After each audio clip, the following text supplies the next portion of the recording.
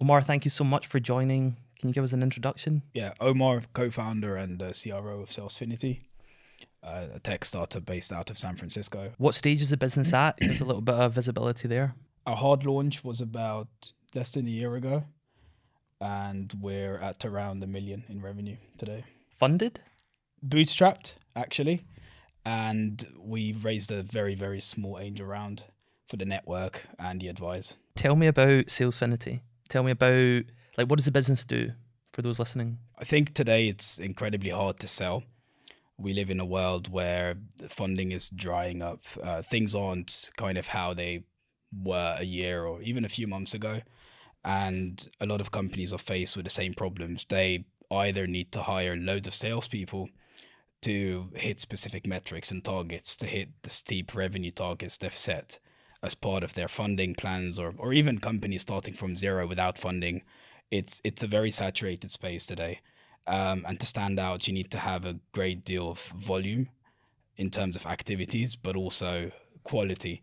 So what Salesfinity does is we turn a sales team into pretty much 10x the activity and the output by helping each salesperson to make up to 10 calls at the same time and pretty much 5 to 10x their pipeline. So that technology technically does what? Allows them to dial multiple people at the same time? Yeah, so it's an AI platform. It incorporates AI into different components of kind of the sales development or top of funnel. It starts with enabling sales reps to make up to 10 calls at the same time and then have AI filter out machines' voicemails, which typically, waste 70 to 90% of the time a person is spending in their day making calls. So that's the first aspect and the central components to it.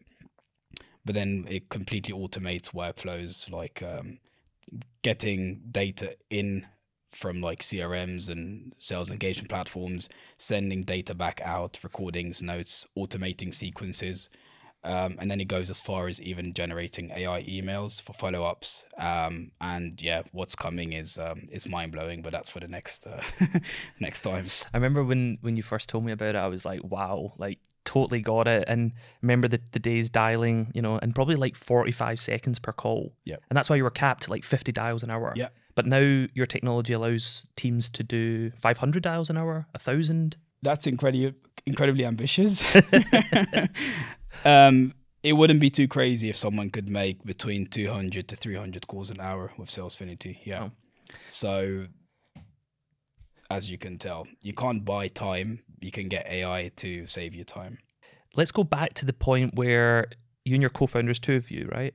Yeah. Decided that to go into business first. Like what happened there? Did you know each other? We actually, very non-traditional. I think it's not the standard story of we've been best friends since childhood. I met my co-founder, who's an incredibly intelligent guy with insane work ethic, through a mutual connection, and we started just very casual. Hey, I love what you've been doing and what you're doing. He had a startup in the past that got acquired, and given my success in tech sales, he actually doesn't come from a sales background at all, but he does come from an entrepreneurial background. So I think, we pretty much started speaking, and then I started, I guess, advising him based on my experience on how we can tailor the product, how we can actually establish some initial traction around closing customers and things like that. So started off in an advisory role, and then one day he sent me a WhatsApp message. I still remember. He said, Omar, have you ever dreamt of building a unicorn?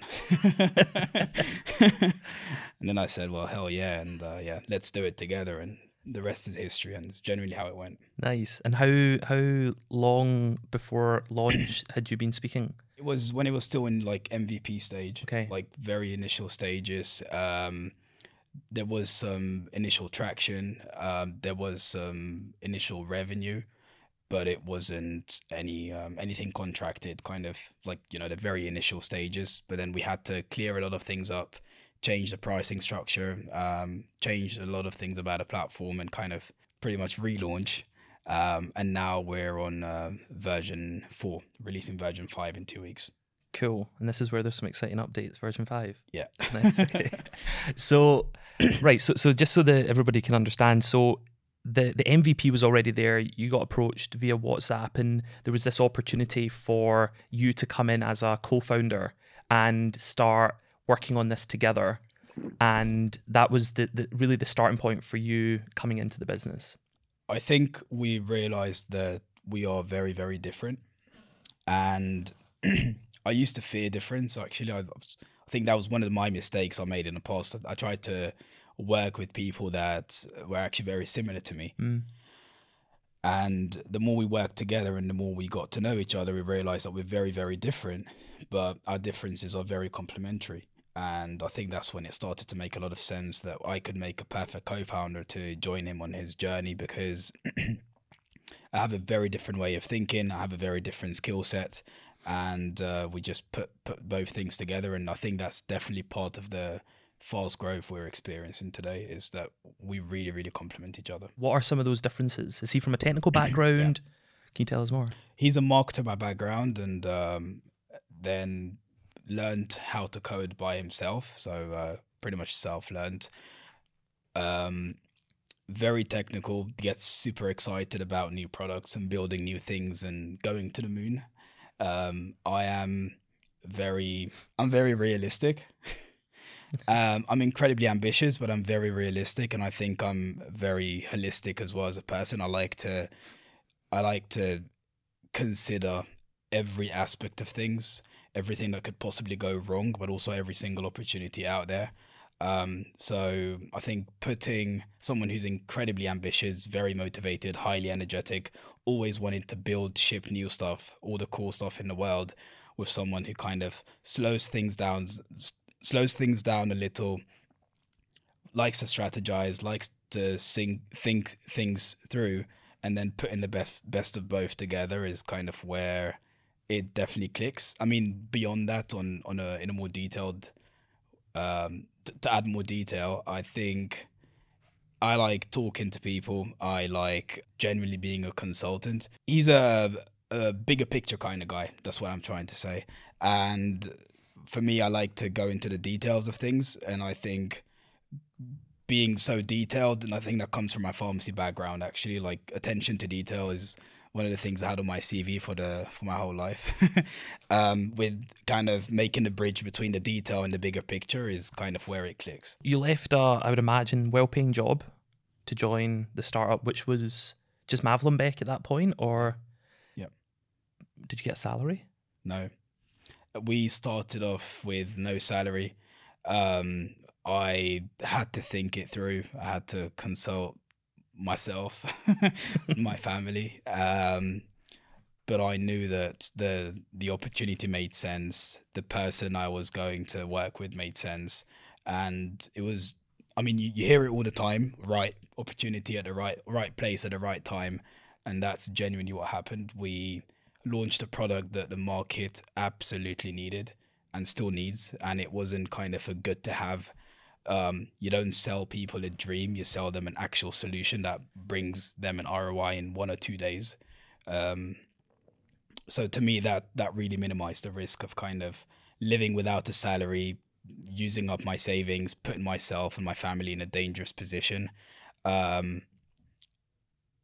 Generally, I think it aligned with my long-term goals of being an entrepreneur. I knew no matter what kind of salary I was going to be on, or how much money I was going to make, or how much career growth I was ever going to achieve, I wouldn't have kind of, that's not what life is about for me. It's about building my own thing, being able to make an impact directly, being able to come up with my own plans and actually put my work into, put my effort into my own work. And how long did that period go on when there was no salaries?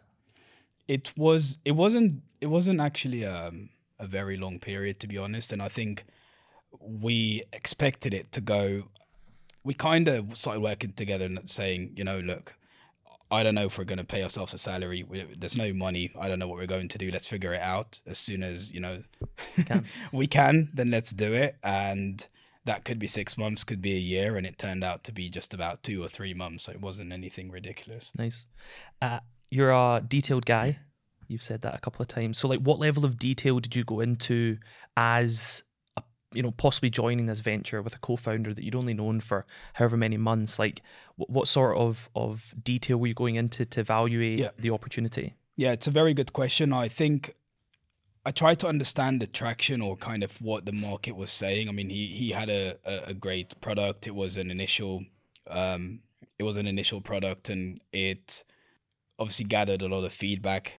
Going as far as diving into the deals or the conversations he was having with potential customers, understanding the why, the business case, understanding how it aligned with what priorities within the company. So kind of going into the detail of how you convert an amazing product into a must-have solution, understanding what was positive, what was negative in terms of the feedback, churn patterns, or if there's any, like if there were any initial customers that churned, why did they churn? How long did it take them to churn? How can we kind of bring them back? But more importantly, also understanding every single thing about a product, and also understanding areas where we could change the product or tailor it to, I guess, my personal experience in tech sales, but also all the other people I've met who needed a product like that. So you've mentioned it needs to be a must-have. So for founders or possible founders that are listening, like how do you categorize a must-have, and how can you distinguish that between the nice-to-have? There's so many different ways to look at it. I think a must-have is where, it's a very weird way of saying it, but I think you're selling a must-have when you have a genuine two-way relationship with the person you're selling to. When you're constantly running after someone, constantly coming up with different ideas of changing their mind, selling them the bigger picture, that's kind of when you have a good to have. When you have a must have, your prospects will run after you pretty much. You'll feel the energy of, hey, the excitement of, I need this today. And that's not good enough. I mean, so many people need so many things, and people are emotional, but it's about why they need it and who else needs it and what the whole company can achieve with what you're selling. If the company can survive for a year or two without your product, it's a good to have. If they need it to be able to survive, it's a must have, and that's the economy we're in today. You said at the start you've not raised really venture capital. Obviously, you did a small, investment from advisors, angels. Was that a conscious decision to be bootstrapped? Because I guess you could have gone down the route of funding and salary on day one, but did you and your co-founder make that as a conscious decision? And if so, why? 100%. Again, for transparency, I started off thinking about funding, about how can we raise money, let's meet investors. And I think what was a massive learning experience for me was kind of, I guess my co-founder really influenced that, is let's do it a difficult way. Let's kind of squeeze ourselves out. And then that's going to force us to build processes, to bounce back from failures. When you don't have the luxury of resource, you're absolutely utilizing every single minute, every single brain cell you have. And I think that definitely unlocks a new person within you. Like, honestly, that's how it felt, that, I never knew I was capable of doing this because I was forced to do it. We started off bootstrapped, continued to be bootstrapped. And the more we did it, the more we realized that all the funding, all the hype, all the headlines and social media posts that you can post when, raise funds don't really matter. It's all about what you've been able to achieve by yourself. And I think we both come from a very similar background, underprivileged. We had to do a lot of things ourselves. He learned to code himself. I had to build my life from scratch myself. And why would you do it differently in a business? So yeah, lots of questions off the back of that. So you bootstrap, that's a conscious decision. You're digging deep. You talked about like relentless and like super hard. What were those kind of first 30 days like? I think it was a lot about how can we speak to as many people as possible. I think when you kind of pause or park any negative thoughts or fears and focus on what matters, speaking to people, bringing in revenue, validating your product, creeping into competitors' lives. Those were the kind of things that we cared about since day one. We just wanted to prove that we could do it. We wanted to prove that we had built something that no one was able to build with the same resources we had. So, which was how many? The two of you? Yeah. Yeah, it was just the two of us and working day and night. I wouldn't advise it. It wasn't the healthiest thing to do, looking back at it, to be fair, but we couldn't have done it any other way. And I think, again, looking back at things, it's a blessing because now we didn't dilute for no reason. We learned how to do everything and wear multiple hats. And now we got the business in a pretty stable and very fast growing position. Now it's just about kind of adding a bit more fuel to the engine rather than starting the engine pre-built. How hard was it? Like in those first 30, 60, 90 days? Like what you said you're working day and night. Yeah, it was like, a shock. Tell us more. It was a shock. It was a shock to me, to my family. I think I didn't expect it to be that difficult, and I think that was fine. It was a lot of hard work, day and night. Suddenly lost my my social life. Suddenly started disappearing day and night, just to build and kind of continue executing. I think mentally it was, like I said, I've gone through a few things in my life, but it was definitely, it needed a different level of mental strength, in my opinion, because you're kind of, we didn't have a lot of advice starting off, so we had to find a lot of things out ourselves. And you could only do that by just constantly tailoring and listening to feedback and failing and iterating, etc. So we didn't really have a baseline of kind of what we're doing is right or what we're doing is wrong. And we had to find out ourselves through hard work and through failing. And I think giving up or just kind of forgetting about, giving up was never an option. We just, any failure, any disappointment was just like, hey, we just laugh it out. It was a learning experience. And I think when you don't have that, when it's just the two of you and you don't really kind of know whether you're going into the right or wrong direction, you just have each other and some of the like advisors or people around you, but they're not actively working in the company. It's very, very hard. So I learned to trust myself and to know that there's not just one way of doing something. There's so many different ways of doing the same thing, and you can get to the same destination in so many different ways. So just learn to trust myself and my decisions and to execute and kind of what, like I said, I was a perfectionist, which was kind of, again, making things more difficult for me, especially when there was no baseline to go by or no reference to compare things against. So I just learned that, when you think something makes sense and you validate it and the market validates it too, execute on it. And then even if it fails, you learned how to do it better next time. And that's, that was a big learning experience. Because that sounds like a pretty different mentality to the businesses you had before, where you said it was like you were being very thorough, almost not pulling the trigger to make a decision. Was that self-taught again, or was that your co-founder coaching you and pushing you to, we need to go, or was that learnings from the SDR environment? Where did that come from? I think it was a combination of the above. Okay. My co-founder is what I would, when I met him, what I would describe as very scrappy. Just executes, builds, and launches, and doesn't overthink anything. Yeah.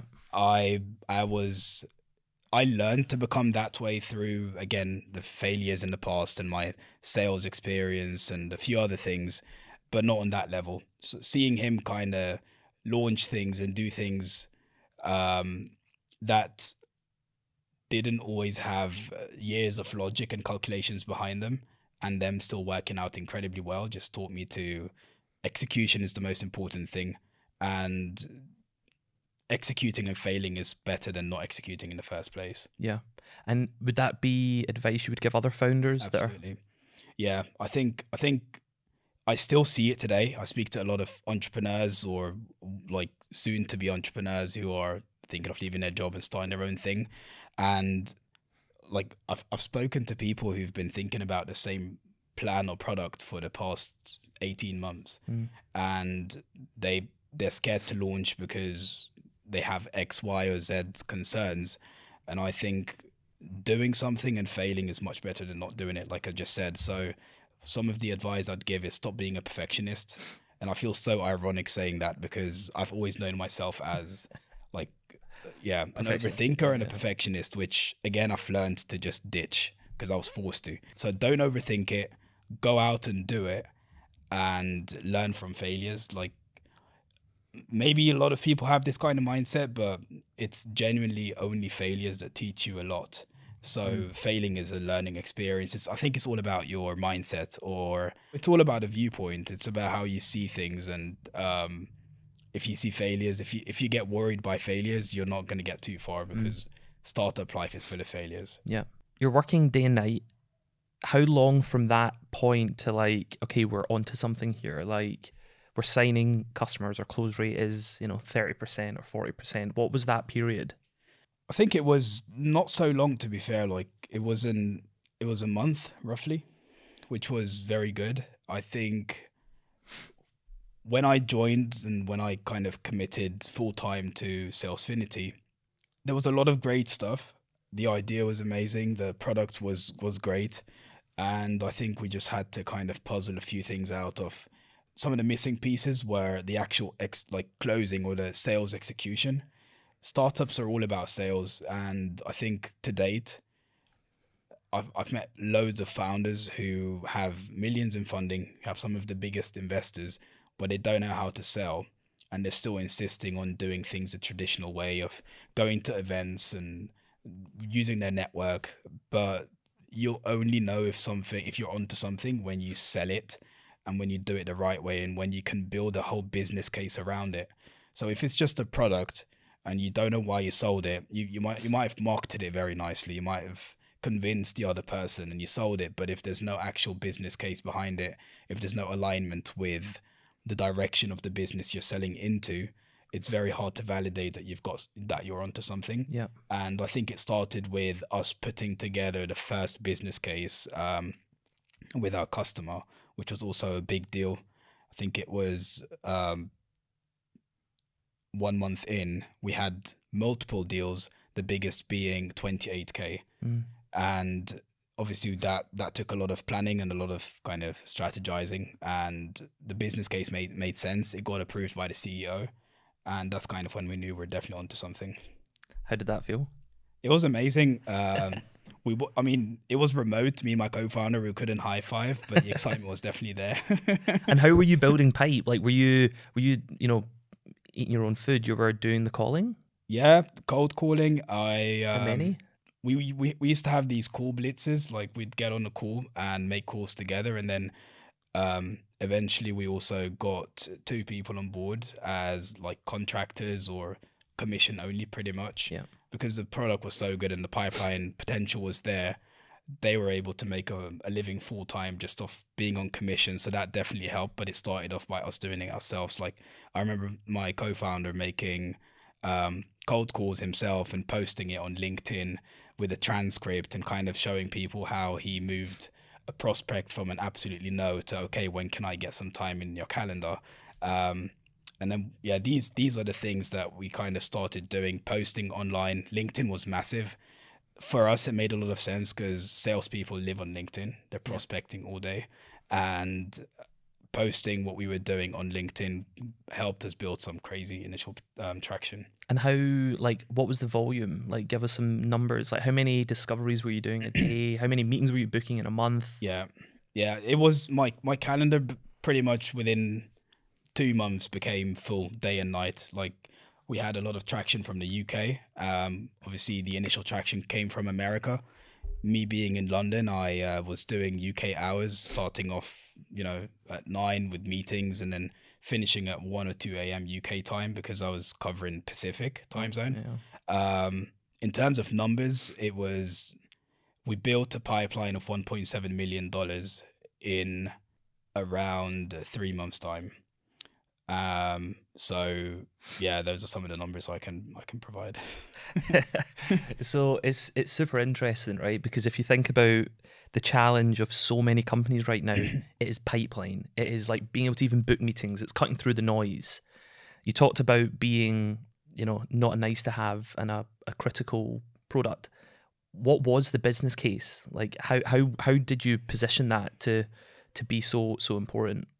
We tied the product to a top line strategic priority, which is revenue.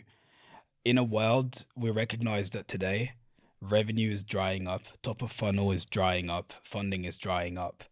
And while funding is drying up, you only have one source of living or surviving, which is revenue. Now, if top of funnel is also a problem, then it's very hard to survive in the long term. So we push the message of the growth at all costs is, the world of growth at all costs is finished. Now you have to survive off revenue. You don't have revenue if there's no pipeline. It's a very crowded market, so you have to do 10x what you're doing today. And to hire 10x more people, you're going to still run out of money and you're still not going to survive because of the cash burn. So what do? You use AI to 10x the output of each of your people today. And on a high level, that's pretty much the value, tying a platform directly to the survival of a company. Yep.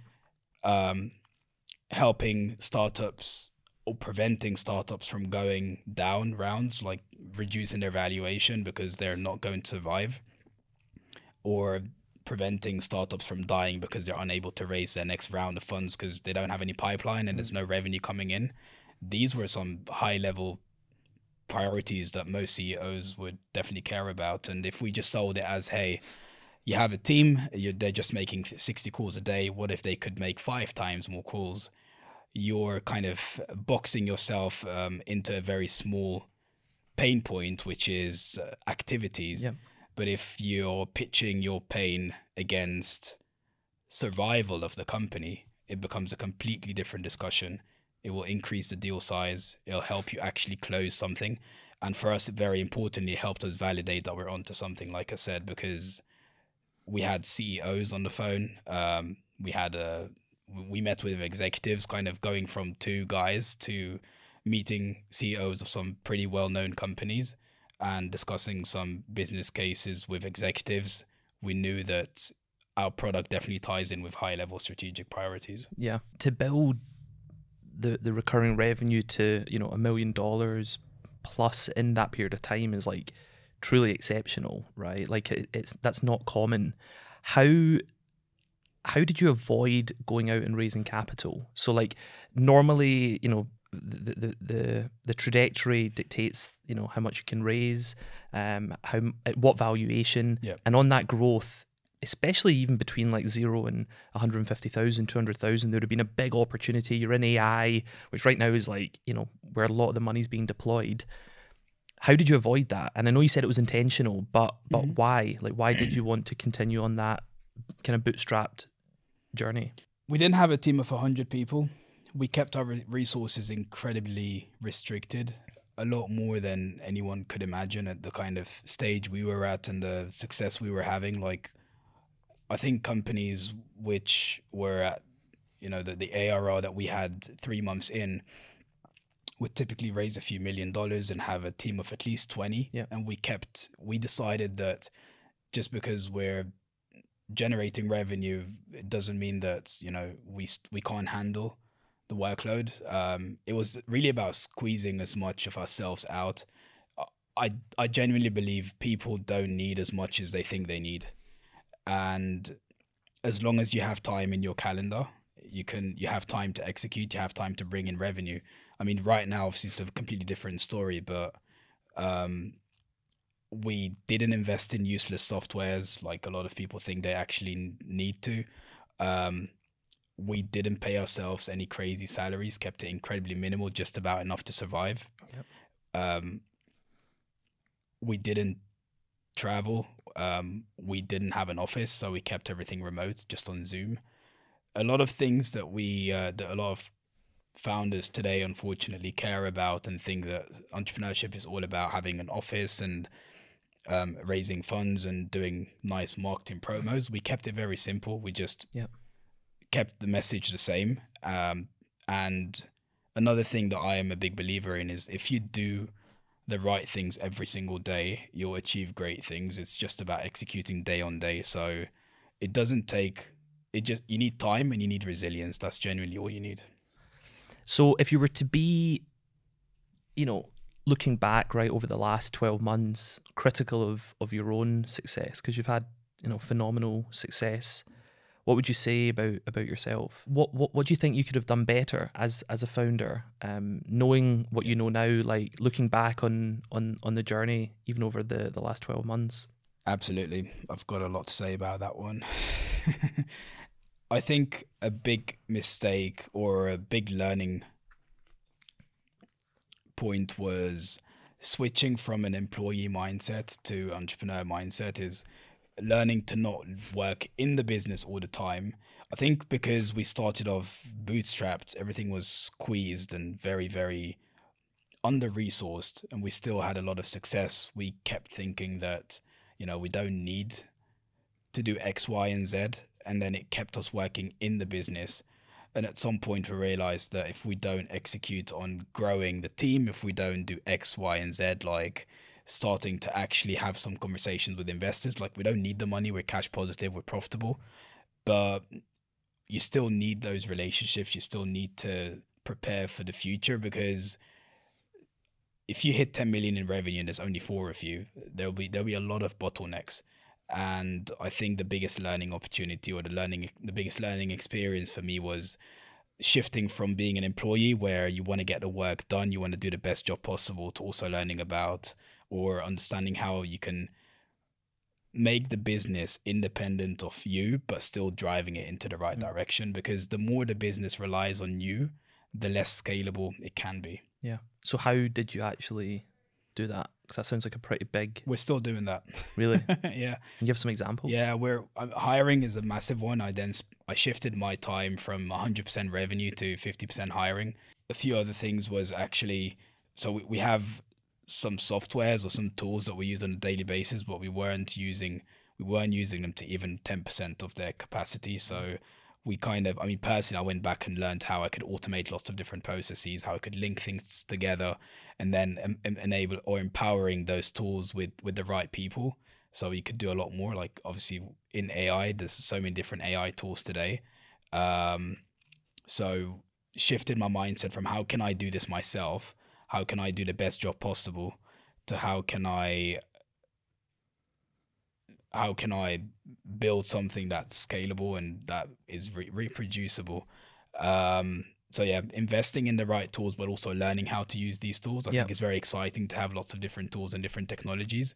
I didn't know, like HubSpot, for example. We were using HubSpot just to view deals.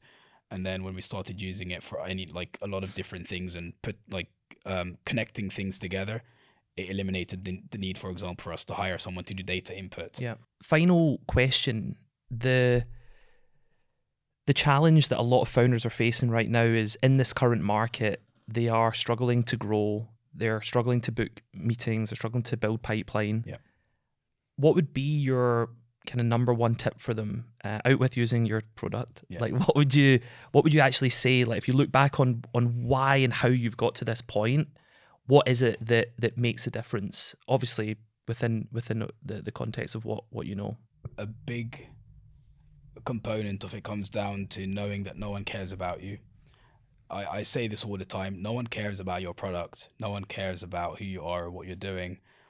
Start putting yourself into the shoes of the people you're trying to sell to. Start putting yourself into the mindset of your buyers. I think detach from your product and your baby that you're building and understand who needs to receive it and why they would want to invest in it and why it adds value to them. and then basically work backwards rather than starting from the product. You start from the potential customer. That will then help you come up with the right messaging, come up with the right pitch, and also understand the right business case that matters.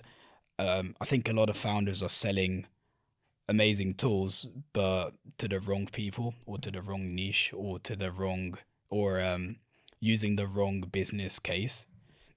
So it's about finding the biggest pain point that your product could solve and finding exactly who it can help, and then working backwards. I still see lots of founders hiring very traditional SDRs, sending the same automated emails, templated things, scripted cold calls, detached from the ordinary way of doing things. Cool. Where can people find you? Salesfinity.io. We're also quite active on LinkedIn. So yeah, Omar Aboufandi, Mavlon Bek, Muratov. We are the two guys. Founders. And finally, you've got a startup program for Salesfinity. Yeah. Do you want to talk about that? Yeah, so we genuinely believe in helping others have fast traction and kind of help founders go from 0 to 1 in the short space of time. So the same way we would have loved to have someone support us. I mean, we had the luxury of using our own product. Yeah. So we've opened our product up at almost a 50% discount with additional resources, advice, and some exclusive VIP things for some of the best founders out there. Awesome. Thanks so much. Thank you.